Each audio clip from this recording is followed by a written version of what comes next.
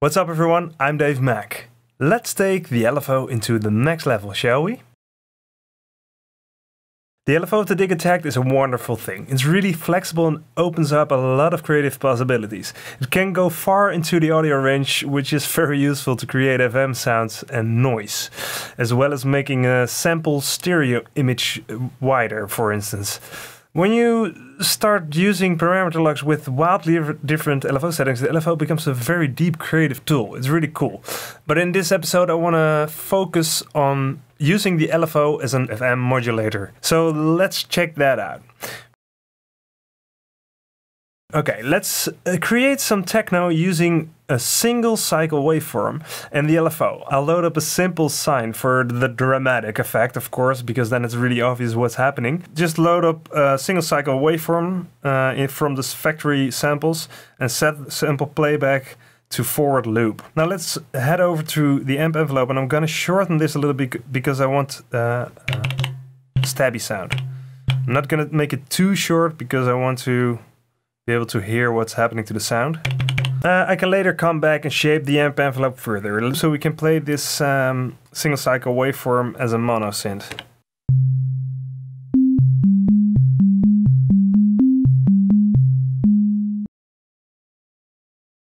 At the LFO page, set mult to a very fast setting. Let's take it to 2K. For now, let's just start with traditional frequency modulation. The single cycle waveform is the carrier and the LFO is the modulator. So let's set the LFO to sine and set this to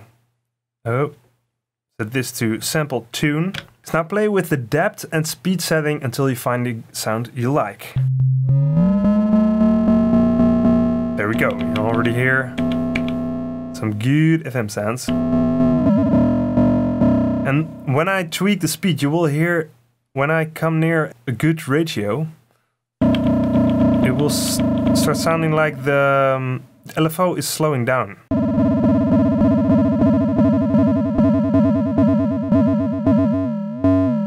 See?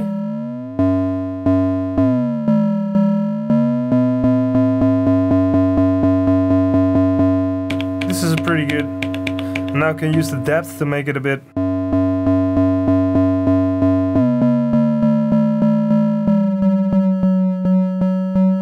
See, we can get some nice bell-like tones.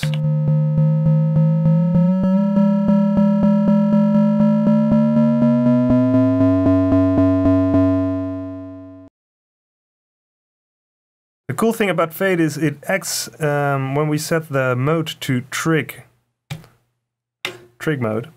The fade acts a little bit like a simplified envelope. So this will be your decay and this will be an attack stage. This we can use sort of as an amplitude envelope for the modulator. You get that way we can make it really stabby and it will modulate back to the original sine, which has a pretty cool effect. So let's go over to the amp and shorten it a little bit.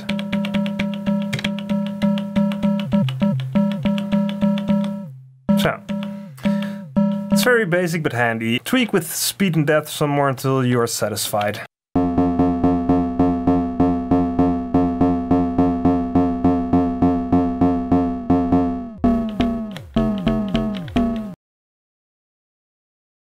So remember that we can use parameter locks on the LFO. That way we can tune the FM sound on each step to our liking. This is somewhat comparable to how a modulator in real FM synthesis will follow notes you play if you want.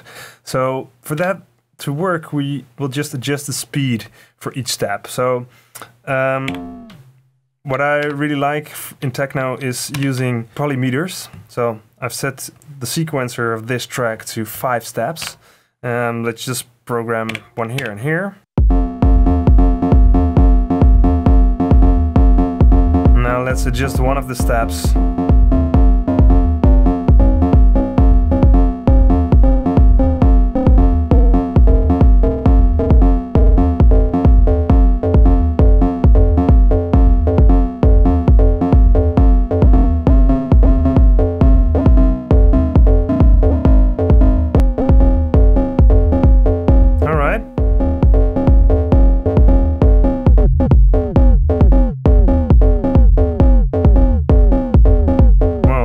go. This is really nice.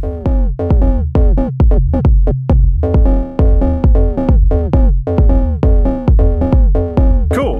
All right. Still sounds a little bit funky, but I mean, yeah, we're just tweaking a little bit here. So before I go on and tweak this some more until it sounds a little bit better, like for instance adding reverb and delay, I want to show you a really cool trick. So remember that the LFO mult is linked to the BPM. It's a multiplication of the BPM.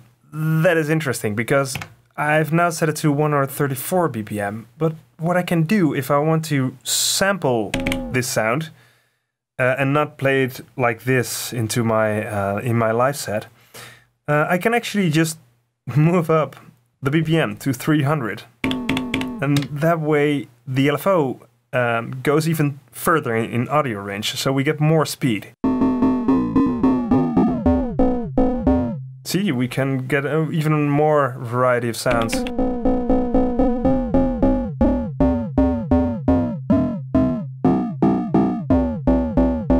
Cool. So that's a little trick I really find interesting because it's just basically abusing BPM to get the LFO to be a lot faster. So okay, so let's go nuts. Okay, so let's play with other parameters. For instance, which one I find really interesting is start and length.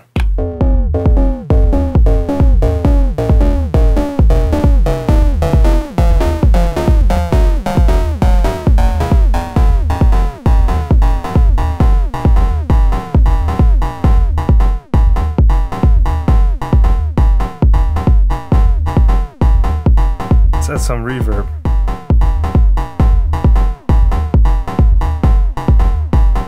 Let's add some bit reduction.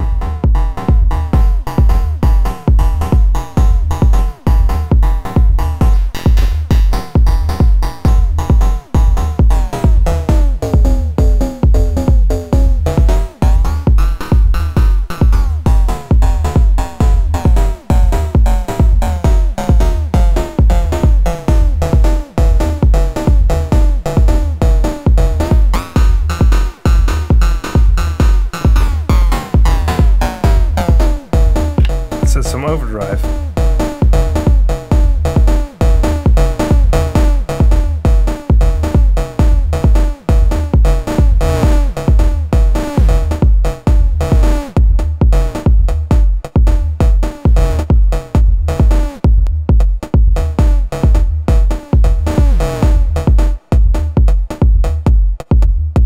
Some delay.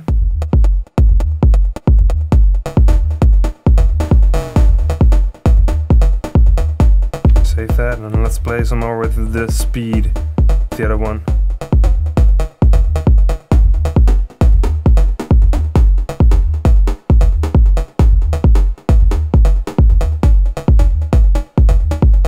There we go.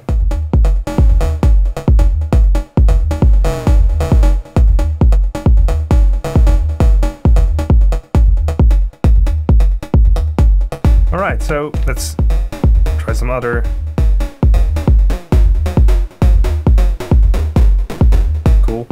Will destroy the sound even more. Alright, so to do this while the sequence is playing, you can do this. Just hit play, go wiggle the knob for the sample a little bit, press funk yes while it's still open, and now we can just exchange the single cycle waveform for something different and audition it in the track as well.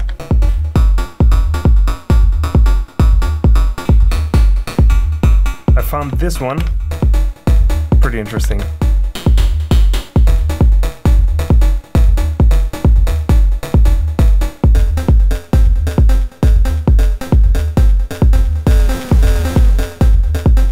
And we can, you hear that noise at the very top end of the frequency, we can shape that a bit.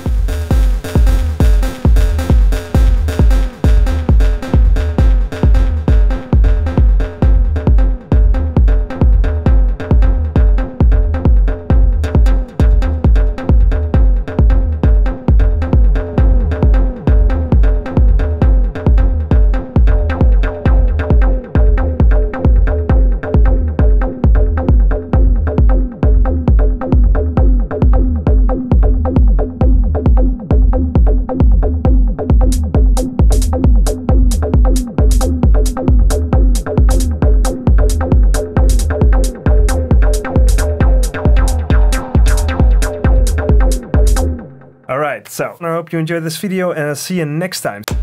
Cheers!